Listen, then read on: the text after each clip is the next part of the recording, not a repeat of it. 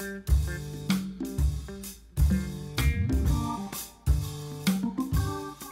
Baz, we have a new client. Worried dad lost his son. Yes. Okay, Baz, be sensitive. Sorry, Dave. It's just since we started Dave and Baz Fish Detectives, we haven't really had many cases. I know, maybe we picked too specific a niche. And we aren't even fish. Anyways, Dave and Baz Fish Detectives. Now we do have a client, and his name's Marlin the Clownfish. Hi, Dave and Baz, you're fish detectives, right? Well, I'm Marlin, and my son is missing. His name is Nemo.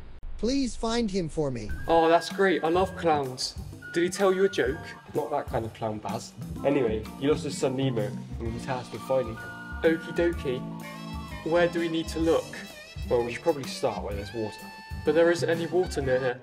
Again, in hindsight, Fish Detective may not have been the best idea. Dave, don't boats usually live near water? Yes, Baz. Well, that guy over there is building a boat. A massive boat. Some may even call it an ark.